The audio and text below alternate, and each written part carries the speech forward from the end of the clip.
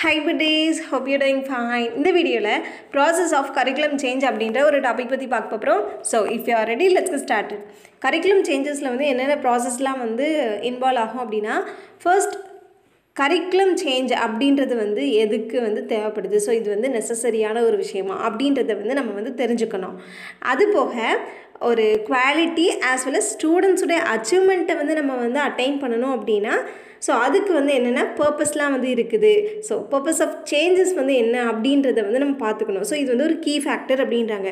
ஏன்னா ஸ்டூடெண்ட்டை வந்து நல்ல ஒரு மேனரில் அச்சீவ் பண்ண வைக்கணும், குவாலிட்டி ஆஃப் ஒரு எஜுகேஷனை வந்து பிள்ளைங்களுக்கு வந்து கொடுக்கணும் அப்படின்ற மாதிரியான ஒரு விஷயம் வந்து இருந்தாலும், இங்கே பர்பஸ் ஆஃப் சேஞ்ச் அப்படின்றது வந்து என்ன அப்படின்ட்டு வந்து தெரிஞ்சால் மட்டும்தான் நம்மளால் வந்து பண்ண முடியும்.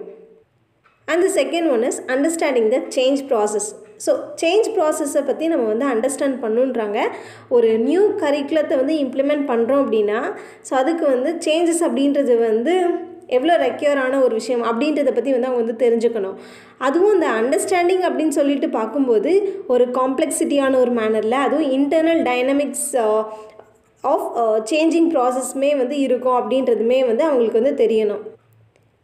ஏன்னா அந்த சேஞ்சிங் ப்ராசஸில் வந்து நிறைய காம்ப்ளெக்சிட்டியான ஒரு விஷயங்கள் எல்லாமே வந்து இருக்கும், காம்ப்ளெக்ஸான விஷயங்கள் வந்து இருக்கும், இன்டர்னல் டைனமிக்ஸ் விஷயங்கள் வந்து எல்லாமே வந்து இருக்கும். அதுவும் இந்த ப்ராசஸ் வந்து கண்டிஷ்னலாகவும் சஸ்டெயினபிளான ஒரு இம்ப்ளிமெண்டேஷனாகவும் வந்து இருக்கணும். அப்படின்னா கரிக்குலத்தை வந்து நம்ம ரிஃபார்ம் பண்ணணும். ரிஃபார்ம் இன் த சென்ஸ் ஒரு சேஞ்சஸை வந்து கொண்டு வரணும். And third one is capacity building. ஒரு சக்ஸஸ்ஃபுல்லான ஒரு கரிக்குலம் ரிஃபார்மை வந்து நம்ம வந்து இம்ப்ளிமெண்ட் பண்ணணும். நல்ல ரிஃபார்ம் பண்ணப்பட்ட ஒரு கரிக்குலத்தை வந்து இம்ப்ளிமெண்ட் பண்ணணும் அப்படின்னா கெப்பாசிட்டி அப்படின்றது வந்து ஒரு ரொம்பவே தேவையான ஒரு விஷயம். ஸோ இந்த கெப்பாசிட்டி அப்படின்றது வந்து இல்லை அப்படின்னா நம்மளால் வந்து ஒரு ப்ராப்பரான ஒரு கரிக்குலத்தை வந்து ரிஃபார்ம் பண்ண முடியாது.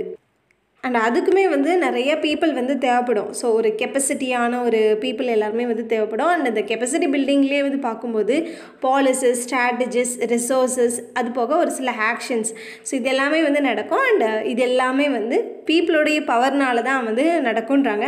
அதுவும் ஒருத்தர் ரெண்டு பேர் அப்படின்ட்டு வந்து இல்லாமல் கலெக்டிவ் பவர் ஆஃப் பீப்புள்னால தான் வந்து நடக்கும் அப்படின்றாங்க.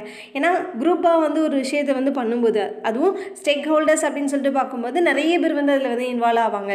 ஸோ ஒவ்வொருடைய எக்ஸ்பீரியன்ஸ் அண்ட் அவங்களுடைய டெசிஷன் அண்ட் அவங்க சொல்கிற அந்த ஒரு விஷயம் மூலமாக வந்து அதை நல்லாவே வந்து ரிஃபார்ம் பண்ணலாம். ஸோ அதனால் பவர் ஆஃப் பீப்புள் அப்படின்றது வந்து ரொம்பவே இம்பார்ட்டன்ட். ஸோ இந்த கெப்பாசிட்டி பில்டிங் மூலமாக தான் வந்து நம்ம இந்த கரிக்குலம் சேஞ்சஸ் அப்படின்ற அந்த ஒரு ப்ராசஸை வந்து சக்ஸஸ்ஃபுல்லான ஒரு மேனரில் இம்ப்ளிமெண்ட் பண்ண முடியும்.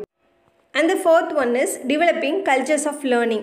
ஸோ இதில் வந்து என்ன சொல்கிறாங்கன்னா, சக்ஸஸ்ஃபுல் கரிக்குலம் அப்படின்னு சொல்லிட்டு பார்க்கும்போது சேஞ்சஸ் அப்படின்றது வந்து லேர்னிங்கில் வந்து இன்வால்வ் ஆகுன்றாங்க. ஸோ நம்ம வந்து இம்ப்ளிமெண்ட் பண்ண போகிறோம் அப்படின்னா கண்டிப்பாக அந்த கரிக்குலத்தில் வந்து நம்ம சேஞ்சஸ் வந்து கொண்டு வரணும். ஸோ இங்கே அந்த லேர்னிங்கில் சேஞ்ச் பண்ணுறதுக்கு வந்து என்னென்ன பவர்ஃபுல் ஃபேக்டர்ஸ்லாம் வந்து இன்வால்வ் ஆகும் அப்படின்னா, ஆல்ரெடி எக்ஸ்பீரியன்ஸ் உள்ள ஒரு பர்சன் மூலமாக தான் வந்து நம்ம அந்த ஒரு விஷயத்தை லேர்ன் பண்ணி ஸோ நம்ம வந்து இம்ப்ளிமெண்ட் பண்ணுறதுக்கு வந்து ரெடி ஆகும். ஸோ ஒரு புதுசாக ஒரு கரிக்குலத்தை வந்து சேஞ்ச் பண்ணி அண்ட் இம்ப்ளிமெண்ட் பண்ண அண்ட் அந்த எக்ஸ்பீரியன்ஸ் உள்ள ஒரு பர்சன் மூலமாக தான், ஸோ அவங்களுடைய ஹெல்ப் மூலமாக தான் வந்து நம்ம வந்து பண்ண முடியும். ஸோ இந்த மாதிரி வந்து இருக்கும் அப்படின்றாங்க. And the fifth one is developing cultures of evaluation. So evaluation அப்படின்னு சொல்லிட்டு பார்க்கும்போது அந்த கல்ச்சர்ஸ் ஆஃப் லேர்னிங்கை வந்து பேஸ் பண்ணி வந்து இருக்கணுன்றாங்க. And the sixth one is developing leadership for change. So ஒரு சக்ஸஸ்ஃபுல்லான ஒரு கரிக்குலம் சேஞ்சை வந்து நம்ம வந்து கொண்டு வரணும் அப்படின்னா குட் லீடர்ஷிப் அப்படின்றது வந்து ரொம்ப இம்பார்ட்டன்ட். ஸோ அதுவும் அந்த லீடர்ஷிப் அப்படின்னு சொல்லிட்டு பார்க்கும்போது ரொம்பவே ப்ரொடக்டிவாக சஸ்டெயினபிளான ஒரு மேனரில் வந்து இருந்தால் மட்டும்தான் வந்து நல்ல ஒரு மேனரில் வந்து இங்கே இன்வால்வ் ஆக முடியும். And the seventh one is utilizing the ideas that already exist in schools. So ஸ்கூல்ஸ்லேயுமே வந்து ஒரு சில நல்ல ஐடியாஸ் எல்லாமே வந்துருக்கும். ஸோ அந்த ஒரு விஷயத்தையுமே வந்து யூட்டிலைஸ் பண்ணணும் அப்படின்றாங்க.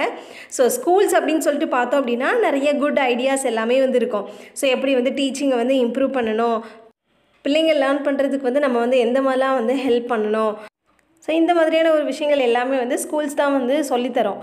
ஸோ இந்த ஒரு ஐடியாஸையுமே வந்து நம்ம யூட்டிலைஸ் பண்ணோம் அப்படின்றது சொல்கிறாங்க. ஃபைனலாக இந்த கரிக்குலம் சேஞ்சஸ் அப்படின்னு சொல்லிட்டு பார்க்கும்போது இதில் வந்து ஒரு 5 ப்ராசஸ் வந்து இருக்குது. ஸோ அது என்னலாம் அப்படின்னு சொல்லிட்டு இப்போ பார்த்துடலாம்.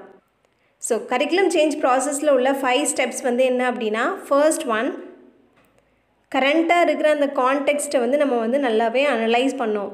அந்த second one is AIIMS and கோல்ஸை base பண்ணி ஒரு நல்ல ஒரு ஸ்டேட்மெண்ட்டை வந்து நம்ம எக்ஸ்ப்ரெஸ் பண்ணுன்றாங்க. ஸோ இந்த ஒரு மெத்தடை தான் வந்து நம்ம டீச்சிங் லேர்னிங் ப்ராசஸில் வந்து யூஸ் பண்ண போகிறோம் அப்படின்ற மாதிரியான அந்த ஒரு ஸ்டேட்மெண்ட்டை நல்ல ஒரு மேனரில் வந்து express பண்ணுன்றாங்க. And the third one is prioritization of resources and development strategies. So ரிசோர்ஸஸ்க்குமே வந்து நம்ம ப்ரையாரிட்டைஸ் பண்ணணும், ஸ்ட்ராட்டஜிஸ்மே வந்து டெவலப் பண்ணணும் அப்படின்ட்டு வந்து சொல்கிறாங்க. And the fourth one is curriculum சேஞ்சஸ்மே வந்து நம்ம இம்ப்ளிமெண்ட் பண்ணணும் அப்படின்ட்டு வந்து சொல்கிறாங்க. And the final one is லேர்னிங்க்கு உள்ள அந்த டூல்ஸ் அண்ட் ப்ராசஸ் ஒவ்வொன்றையுமே வந்து நம்ம மானிட்டர் பண்ணணும் அப்படின்ட்டு வந்து சொல்கிறாங்க. ஸோ இது எல்லாமே 5 step process of curriculum change பற்றி உள்ள விஷயங்கள். So thank you so much for watching this video till then. If you are having any suggestion, let me know in the comment section. We'll see you next video. Tada, bye bye.